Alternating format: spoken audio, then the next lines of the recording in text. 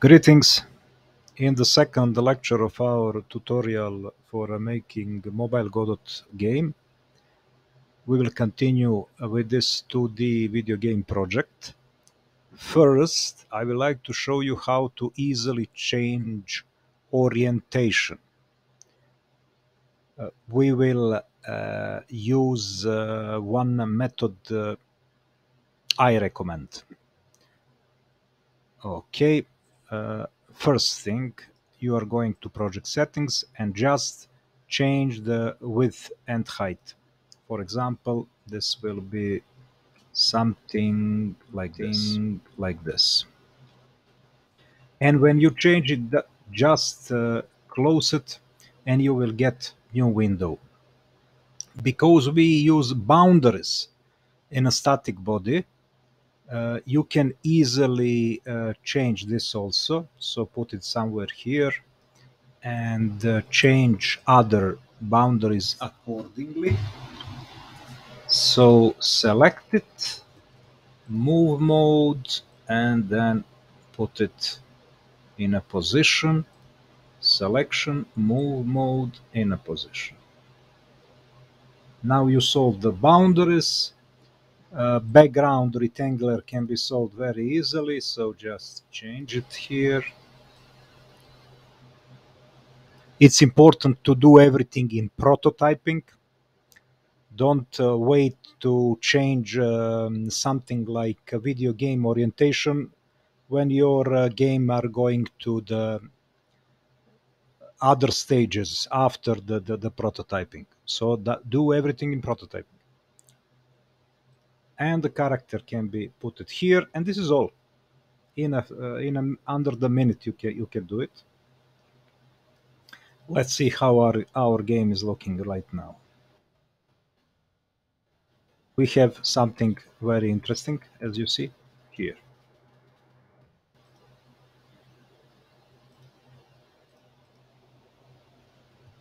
Now we will learn something good for our character.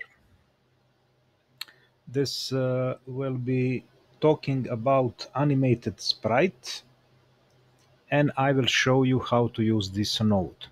So select the root node and add animated sprite. You can start by writing anim. So animated sprite need to be node for a 2D, light blue color, you know everything. Create. Now we have this node in our game scene. I will put this somewhere in a central position. For the explanation of this animated sprite, we need one specially designed image, and now I will show you why. So open documentation. Sprite node that contains multiple textures as frames to play for animation. So multiple textures. This is what you need to use this animated sprite. I have something created, and you will have options to download this file. Just go to description or find some similar image online. So let me show you how this look like. This is this image. So image contain a group of a sprites. So this is group of a sprite. We have 10 sprite with a different pose for a 2D video game character. What can we do? We can use our animated sprite to create something with this. So select animated sprite node, go to animation. It's a first property in the animated sprite 2D. Go to sprite frame and create a new sprite frames. When you have new sprite frames, click once in this sprite frames to open animation window, or you can just click and trying to find animation window here. If you don't have in the animation, try sprite frames, and we have something here in sprite frames. So this is it, animated sprite, and then click here, you will get sprite frames. Okay, now we have some default animation here, but for this animation we need to add something. We will add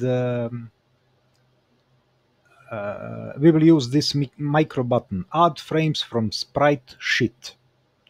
Add frames from sprite sheet. Click once and select our default image, open. You will get some dialog window like this, so select the frames. You will need to define how many frames you have horizontally. So if you have horizontally 4 frames and 5 is selected, your frames will not be good in a good setting. So you need to see how many frames you have horizontally, and then to see how many frames you have vertically. You have 3, 1, 2, 3. So 3, 4 to 3. Then you can select frames you like. For example, we will select all frames. So frame 1, 2, 3, 4, 5, 6. I think the order of selection is also important, so select it properly. So we selected 9 frames here, 9 frames, 1, 2. So our selection is not so great.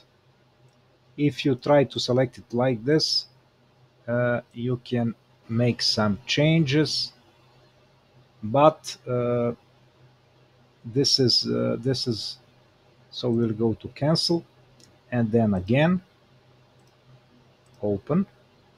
So no frames selected, horizontal, vertical selected. Okay, now you need to properly select what you need. For example, this can be 1, 2, etc.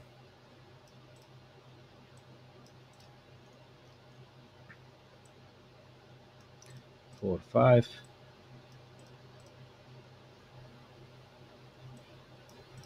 Now we have 10 frames. I want to show you how this animation look with all of frames. You can select whatever you like. Add frames. Now we have animated sprite, little bit big for our resolution.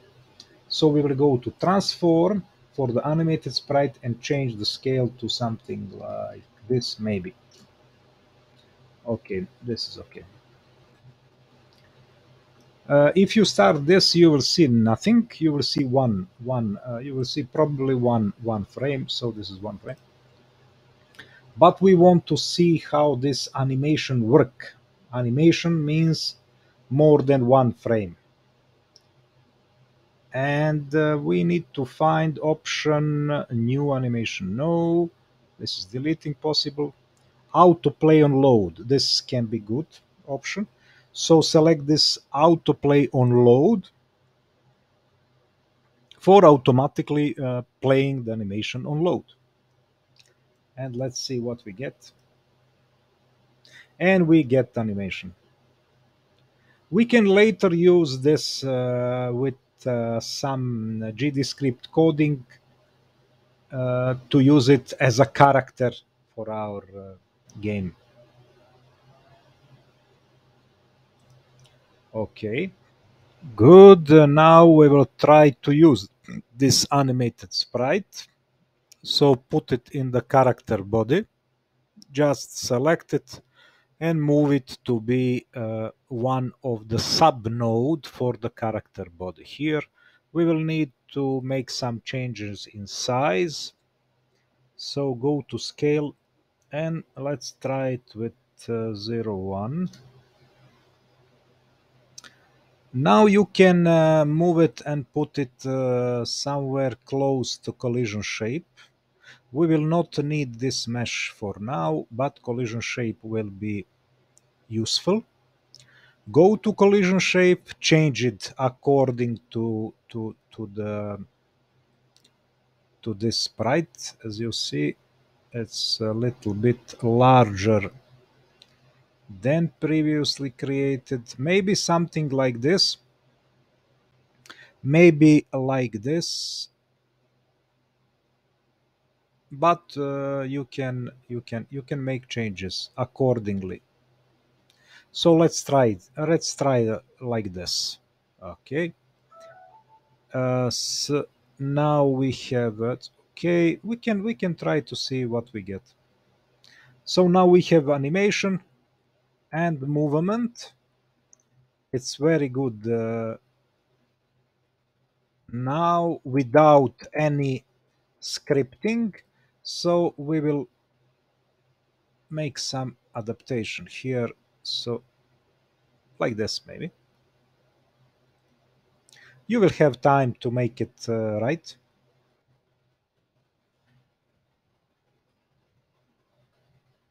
Now let's go to the character body scripting. Here in a character body scripting, we have some coding for a movement to the left and right, and uh, we can add some interesting part maybe for this movement and for animation. Okay, I think this is all for this lecture. So we learned two good things: how to change orientation and how to uh, use some simple option of the animated sprite. Thank you for watching. Goodbye.